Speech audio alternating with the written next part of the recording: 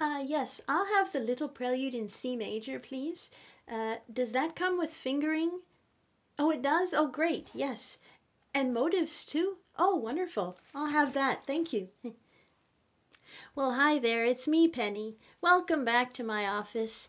I've put up a few performance videos lately, and so I figured it was high time that I got back to making a tutorial for you. And I thought, what better piece to do one for than the one that you just heard me perform in a previous video. And that, of course, is the Little Prelude in C major, BWV 939 by Mr. B.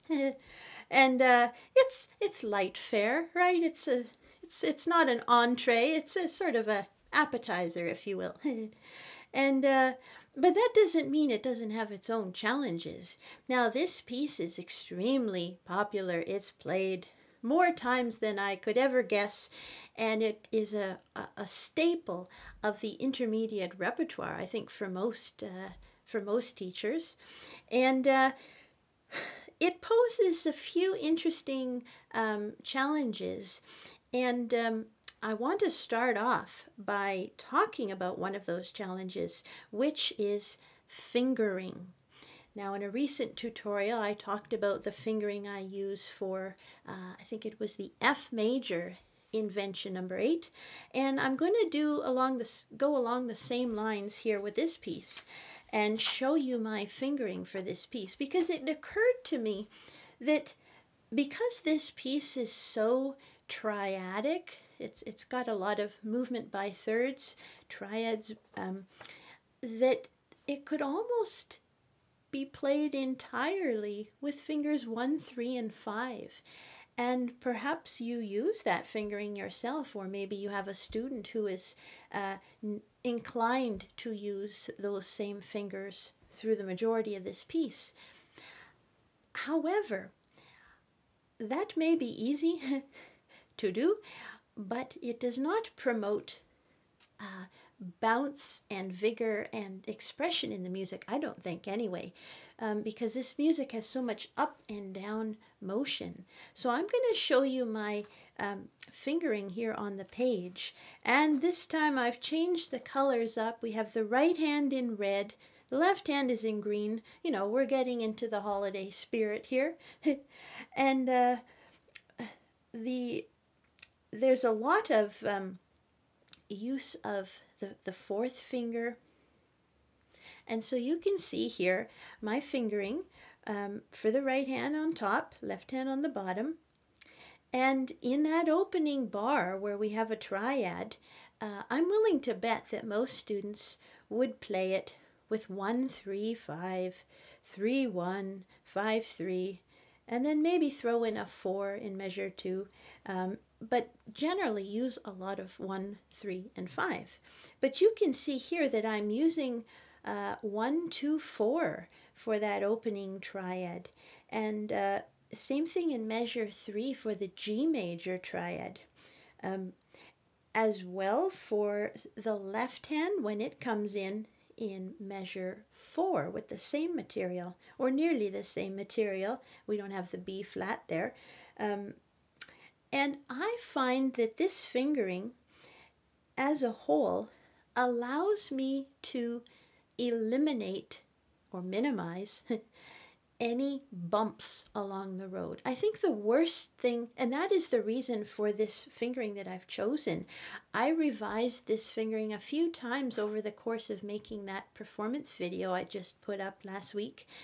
And it was largely because I kept getting bumps from my thumb and then from the outside of my hand when I went to play these motives. And I found that this fingering allowed me to minimize the bumpiness and therefore achieve greater continuity of the overall line of these of the right hand part and the left hand part. Of course, this is not a fugue. This is imitative music, yes, but it's not strict. And I'll show you some motives I listened for in a moment. But I really found, especially in the right hand measure 6 there, I was getting some unwanted bumps, getting from my thumb on the G up to the high E. And so I used 1, 2, 4 for that. And in the left hand as well, measure 4. This kind of fingering, as I say, eliminates bumpiness and notiness too, for that matter. But also, it just plain feels good. And what was it? Anton Rubinstein, the great Russian pianist, said that, play with your nose if you must, but produce euphony, music, sounds that please the ear. And bumps in this music do not please my ear. And so this is the fingering that works for me. It feels good. It eliminates bumpiness. It allows me to hear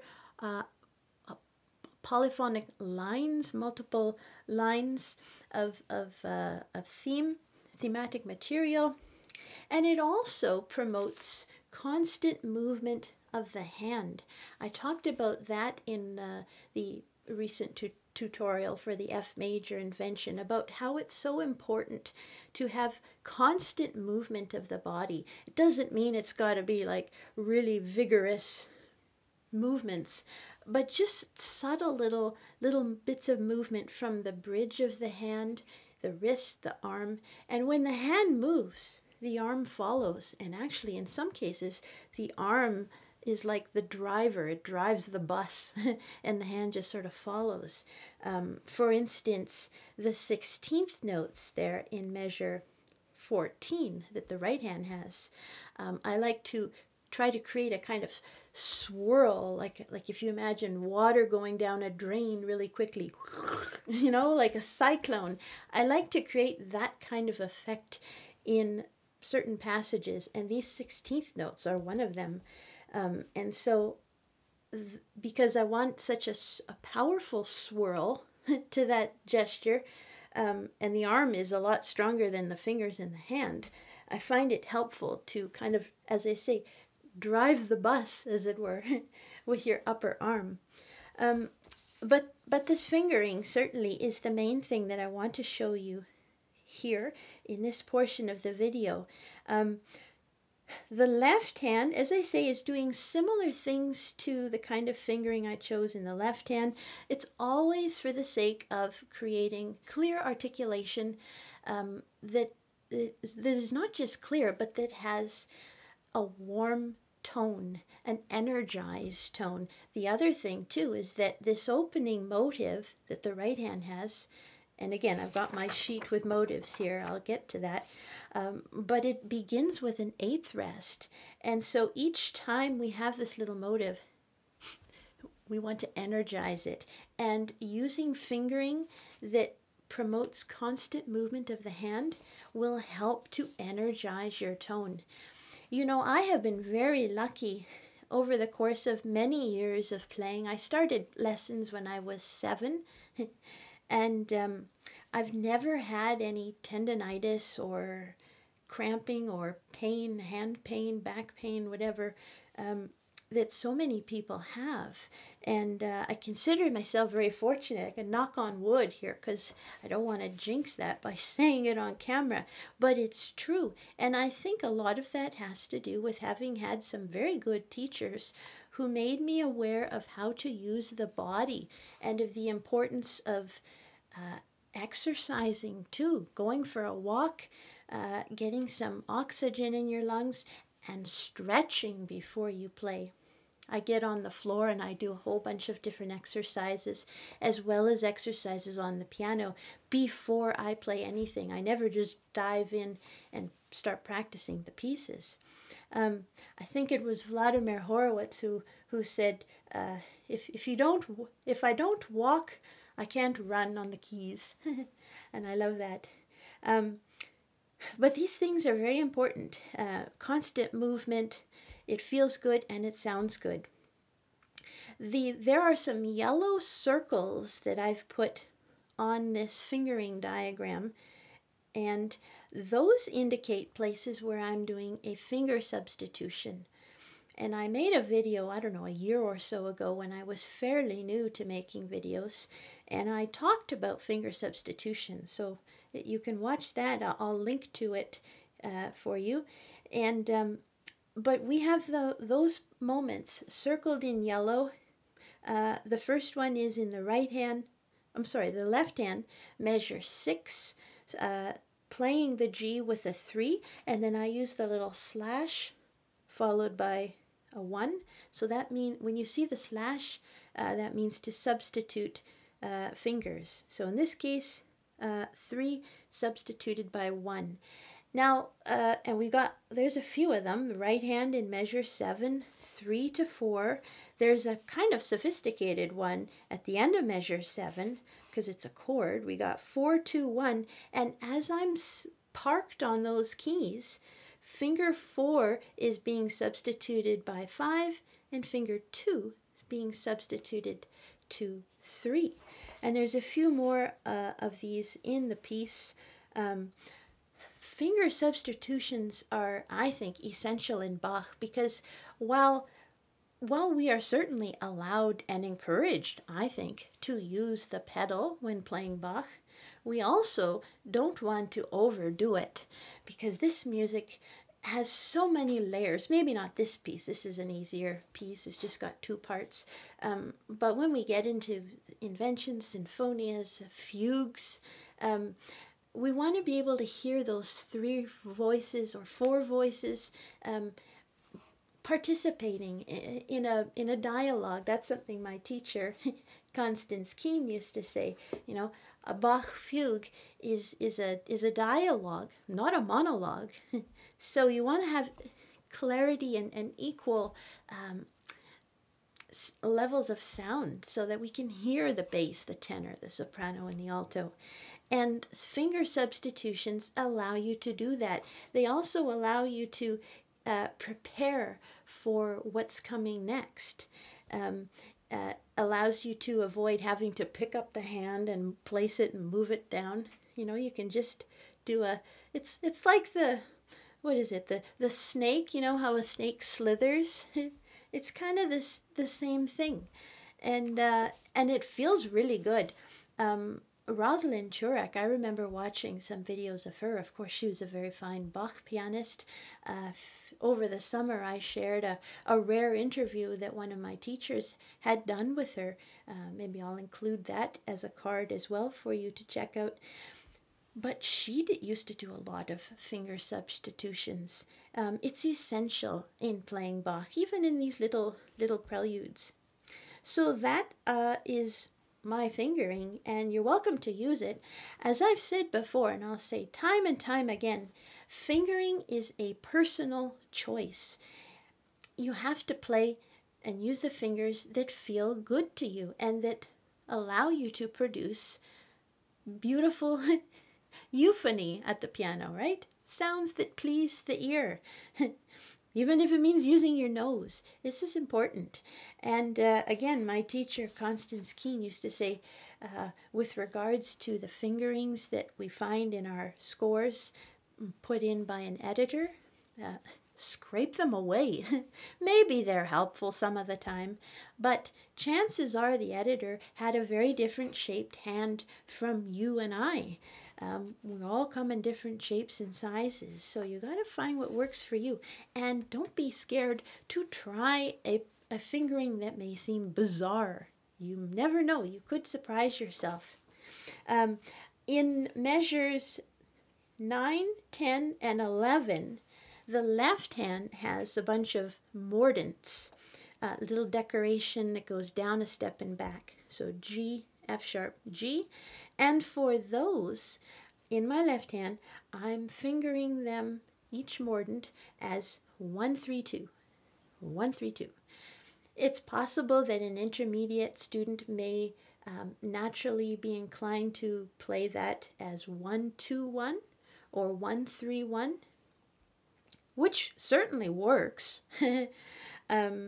However, and this is especially true if you're planning to play this piece a little bit at a more brisk tempo, as I did in my previous video, those mordants, at least I think, need to be tight and shiny and bright and brilliant, like sparkling gold buttons on a maybe on a military jacket. You know, when you notice shiny buttons, right? Mordants in this case, nice and tight and quick and clean and right on the beat.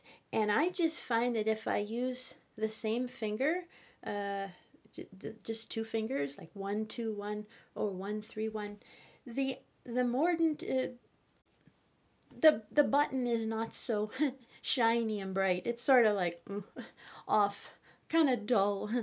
But by using a different finger for each note of the mordant, they're almost like little electrical currents. If this were like a saraband or maybe the aria of the Goldberg variation, something slower, you wouldn't want that same kind of bzz, bzz, kind of electrical exciting jolt of sound. You'd want maybe a more languid, lyrical, lugubrious, kind of fluid kind of sound, and it would be a more broad mordant. And similarly, if you choose to play this piece in a slow fashion, you can adjust your mordants accordingly. And I did try this piece at a number of tempos, but the slow one was not allowing me to achieve what I heard in my mind, and nor did the medium speed tempo. So I played it quite quickly, and in that case, with a quick tempo, I like my mordants tight and quick. Whew, it's very satisfying, I find. And so using 1 3 2 allowed me to get nice tight mordants. I also added a little turn with a mordant at the very end, the second last note of the right hand part, and so that's why you see all those extra fingerings there, 4 3 4 3 2 3. Anyhow, I hope that this is helpful. Use whatever of this is useful to you. Share it if you like, and yeah, I've got my mordants here to show you, but why don't we do like we did in the last tutorial and take a little break? We're calling this a lesson, so let's take a little lesson break. And I've got some more B-roll footage, or maybe I should say Mr. B-roll footage, to show for you. This is some footage from a drive that I took in Niagara-on-the-Lake on the Niagara Parkway, which Sir Winston Churchill, once remarked something to the tune of, "It was the most beautiful Sunday drive in the world." It really is a beautiful ride. And so let me show you some footage from that, and then we'll get back to this little prelude. And so here we are driving along Niagara Parkway in Niagara-on-the-Lake, Ontario. And this footage was taken at the beginning of November.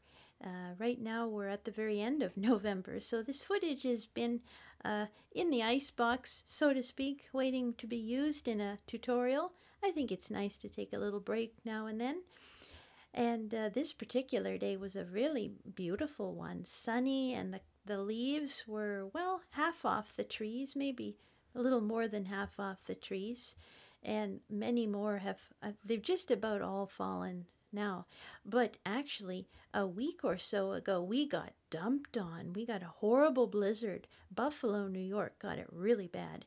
But we got almost as bad. It was a few feet of snow all in one day. It just came down nonstop, and I shoveled 3 times in one day, just in the span of 8 hours or so. And it was icy, and the snow was heavy. But it's all gone now. And but sure enough, we'll be getting some more shortly. But you can see, or maybe you've noticed already, on the right-hand side is the Niagara River. There you can see a little bit. And on the other side of that is New York State. I think Lewiston, New York is the nearest town to where we're driving right now. And then on the left side are the many wineries and orchards and fruit farm stands, which are closed, many of which are closed now, but absolutely beautiful And you need some money to live out here, that's for sure. But a nice break. All right, so we're back from our little break here at our lesson on this little prelude in C major. And we're going to talk about motives. Now, what I mean by motives, rather, I need to be clear with this, because I am not a music theorist. That is not my training or profession. I'm a pianist with some theory knowledge. But these motives, these are the notes that I am listening for. And if you ever hear me singing, I try to keep it to a minimum, but usually you can hear a little bit of it when I'm playing.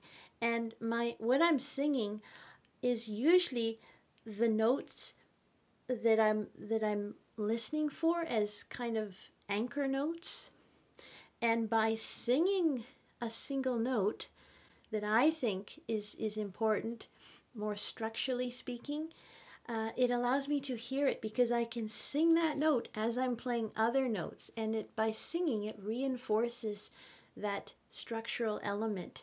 It keeps it somehow grounded, and I don't know if it actually, I think it makes a difference, but again, like with the fingering, it feels good, and if it feels good and sounds the way I want it to, well then you can bet your booties that I'm going to continue doing those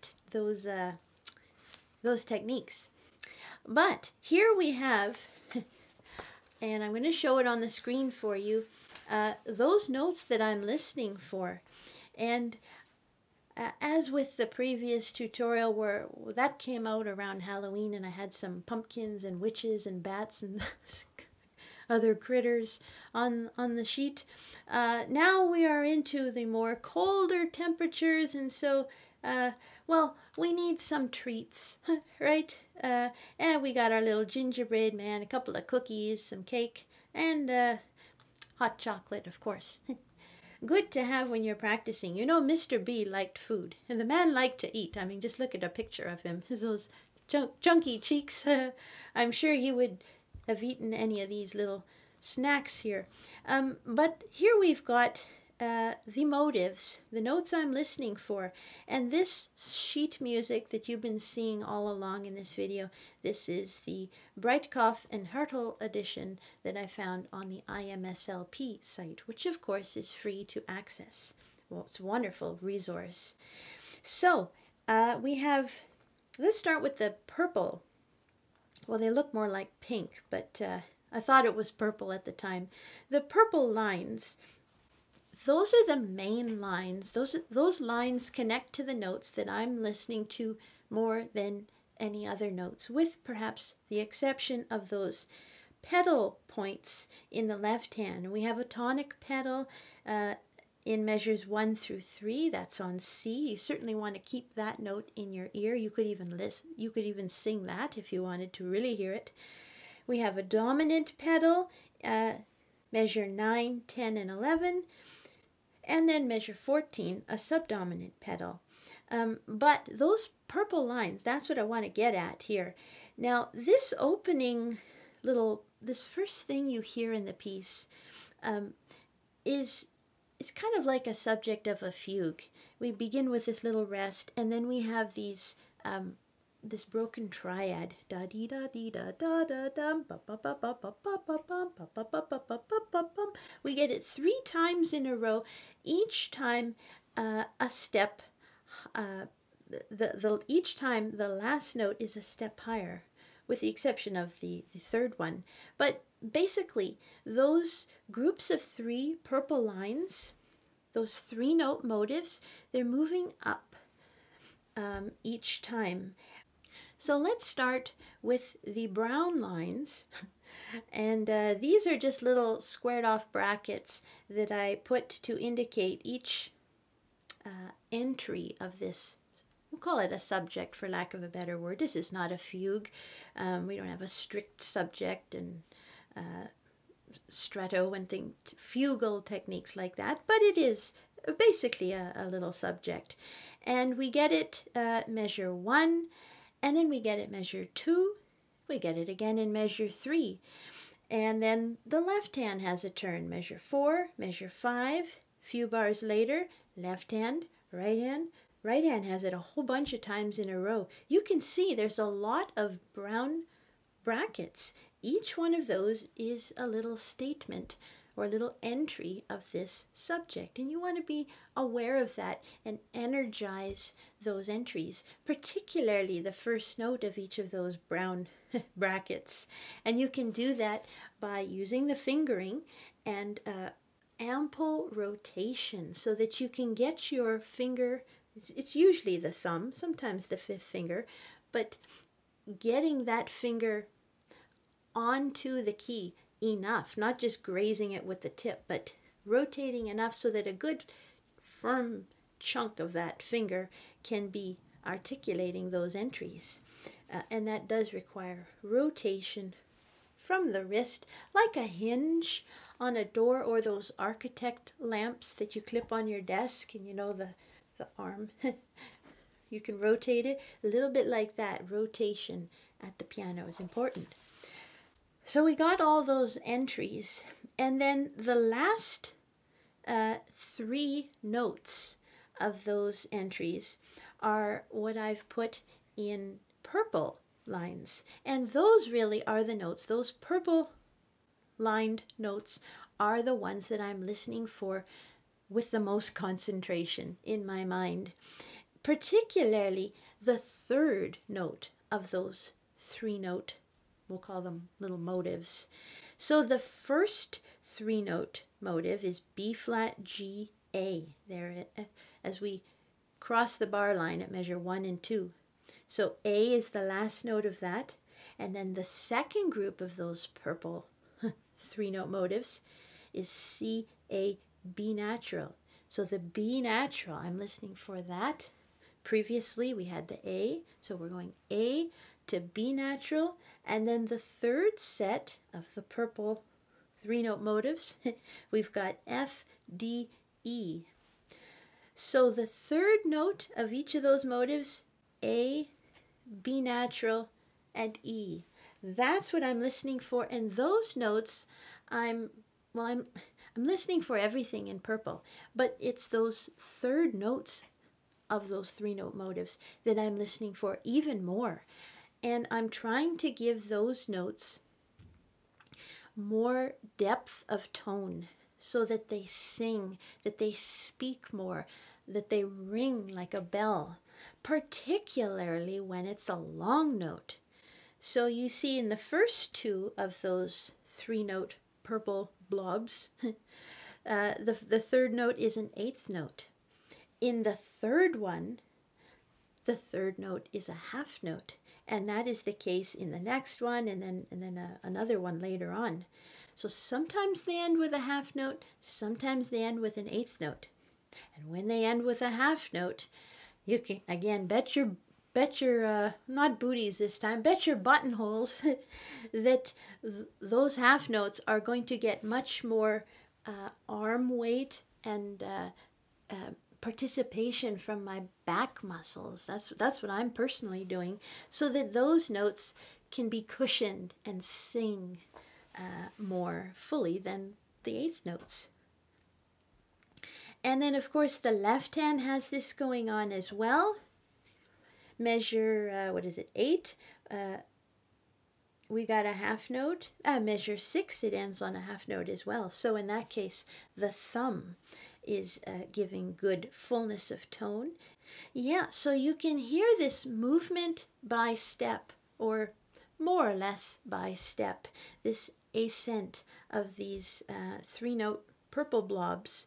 And I have here to try to convey what I hear, because a lot of times what I hear is like something that I see and then I sort of translate into sound. And if you think of a rubber band, you know, that's not limp and just flaccid like that, but that's just moderately taut, I feel like that is my general state of energy in terms of my fingers and my tone and touch. And then with each of these successive statements of those 3-note motives, those little purple blobs, especially when they go up, and then the next one up, and then the next one up again, what I'm hearing is the equivalent of that rubber band in its resting place getting a little bit more taut, and then a little bit more, much more taut, right? And you have to try to find a way to hear an intensification of tone. It's hard to do. And I certainly wasn't doing it in my early days of playing from the Royal Conservatory graded books, not at all. And probably not even in my undergrad. I think it was more master's, and certainly in the doctoral studies, and then after that, because we don't stop learning after we go to school. I think it's when we finish school that we realize how much we don't learn, and how we better get on top of things and really, start learning to keep it going. But this to me is just a wonderful analogy. And Bach does tend to repeat things a lot. We saw that in the Invention as well. And when he repeats something, you can think of the first time as this rubber band in its comfortable state. And with each statement, it gets a little bit more stretched. This expansion and contraction, never expanding so much that it snaps and breaks on you, or that it's just limp and loose, but that it's tight and firm and gets pushed and pulled as you go. And so repetition of motives, whether they're melodic or rhythmic, you can think about the rubber band, you can use that analogy, and also with intervals. So if you're moving by step, the notes are just next to each other, or even by third perhaps, then it's kind of like the relaxed state rubber band.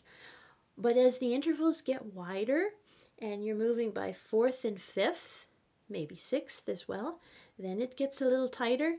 And then you get to sevenths and octaves, maybe even a ninth, and then woo, the rubber band is really stretched.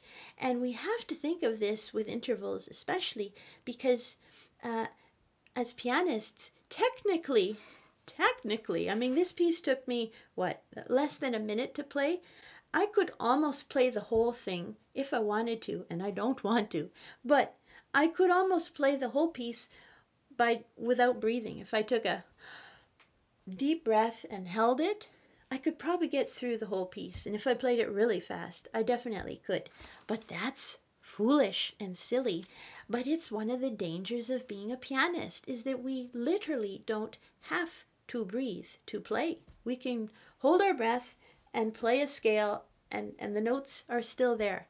But a singer can't make sound unless they're breathing. And to sing a wide interval takes a lot more breath and support and energy than to just go movement by step. Of course, I'm just generalizing. By no means am I a singer, but I have worked with a lot of singers and sat in on their lessons, and so picked up a few things. And it's the same application at the piano. So those motives, certainly be on the hunt for them. And you can see how I diagram these with the double stems. That is my general method for marking in notes that I want to hear, that I view as being more structurally integral to the architecture of the piece. And it's a nice, I guess I'm a visual learner, and so that helps. The left hand too, measure 5, 6, 7. It's going up by step. And then right hand, the end of measure 8, and then 9, 10, 11. That to me is the real climax of the piece, because we have this dominant pedal in the left hand with the mordents, and for that whole time the right hand is repeating the subject with those and we're listening for those 3-note motives, each one C, A, B, F natural, D, E, G, E, F sharp, and then finally A, F sharp, G in measure 12. And that is a significant arrival. And that's where your, at least my musical rubber band, is at its maximum capacity. That first statement of it at the end of measure 8, you know, it's tight. And then measure 9, 10, 11, 12. But it's that kind of thing. And if you can kind of hear sounds that are repeated with this like quietly bubbling intensity over time, each one a little bit more, each one a little bit more, and then the most, then it really helps to create a kind of a story, a high points and low points. Because the most boring thing is to hear this music where all the notes are played correctly, the rhythms are played correctly, but everything is like it's come off a assembly line. Everything is played with the exact same level of force and volume, and it's just they're all the same. Sameness is boring in music, I think. And these are just some general tools and tips that I use when I'm playing Bach. And even though this is only an intermediate piece, it's just like not even a page long, it actually provides a wonderful launching point for these essential techniques of listening in order to play polyphonic music with pizzazz. How about? At least I like to think I get some pizzazz out of the piano. Some people would beg to differ, but we got to do what works for us. And so on that note, I'm going to wrap up this tutorial. I hope that it was helpful, and I plan to have some more coming up soon. And so feel free to leave a comment if something here was helpful. I would love to know. If you have suggestions or questions, leave me a comment, please. I would love to hear from you. And in the meantime, stay well, happy practicing, and we'll see you again soon for some more performances and teaching tips for the music of Mr. B. Take care, and thanks for watching. Bye-bye.